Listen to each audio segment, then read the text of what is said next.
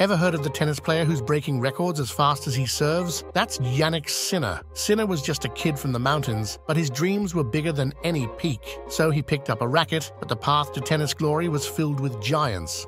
So he trained harder, aiming not just to play, but to dominate.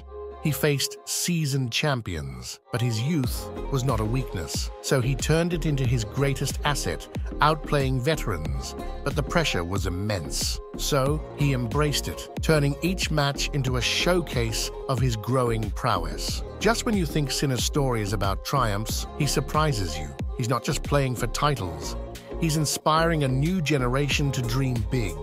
Sinner is more than a rising star. He's a symbol of perseverance, showing the world that no mountain is too high when you've got the will to climb.